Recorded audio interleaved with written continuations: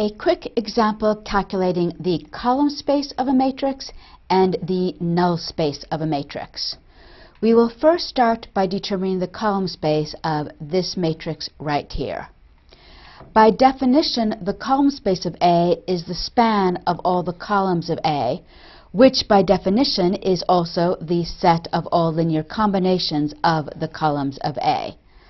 Thus, we can easily find the column space. The definition of the column space is the span of all the columns of A. So I just take all my columns, and then I take the span of those columns, which again, by definition, is the set of all linear combinations. So it's a set of all linear combinations of our vectors. But we can simplify this answer. If I take a look at this answer, I am using 4 vectors. I've got these 4 vectors right here describing a subspace of R3. So all of these vectors, all of these vectors here, they live in R3.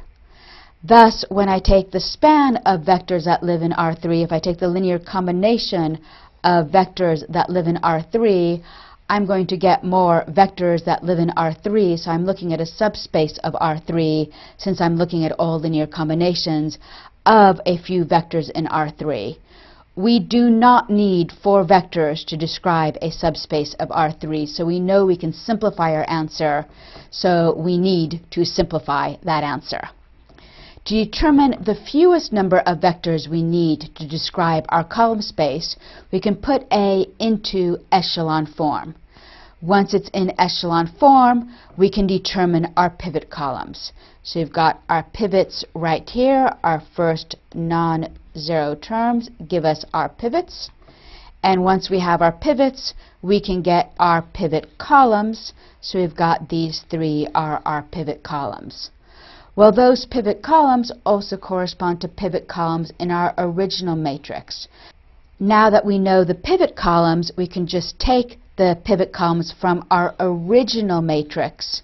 So the pivot columns from our original matrix, and that will give us a basis for our column space.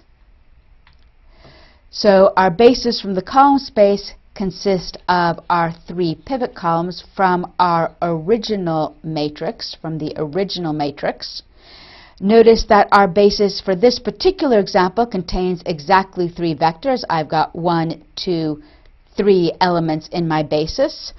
Because we are looking at subspaces of R3, our spaces will always be finite dimensional, so we just have a finite number of elements in our basis.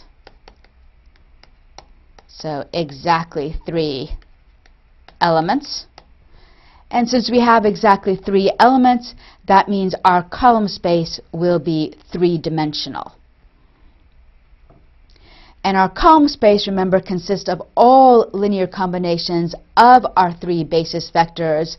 And so there are an infinite number of elements in col A.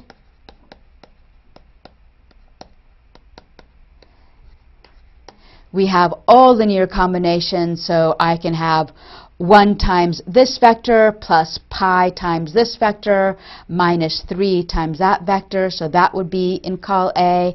Any linear combination, I can choose any real numbers for my C sub i's, so we have an infinite number of elements in our column space.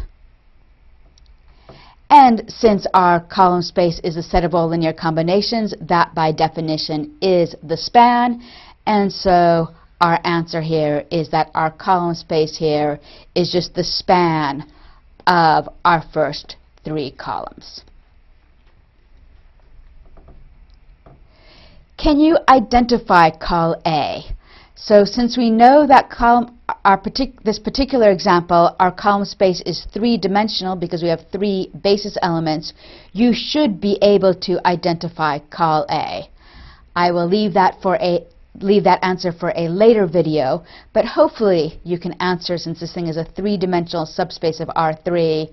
There is only one 3-dimensional subspace of R3, so you should be able to identify col A. We will now determine the null space of the same matrix A. To determine the null space, we not only need echelon form, but we need reduced echelon form. The reason we need reduced echelon form is that by definition, the null space of A is exactly the solution set of our AX equals to 0. So that means we need to solve our AX equal to 0 in order to find the solution set, because that is by definition the null space of our matrix A. So once we have it in reduced echelon form, we can easily solve this one. We've done that in a previous video, so we can see that x1 is minus 2x4, etc., and we now have our solution set. So this is our solution set right here to our AX equals to 0, and that means it is also our null space. So our solution set consists of all multiples of this vector right here. Since it consists of all multiples of a vector, in other words, it's all linear combinations of this single vector here, it is the span of this, and so our null space is the span of this one vector. So it is all linear combinations, all multiples, and so we have a one-dimensional null space. So this is the null space of our matrix A.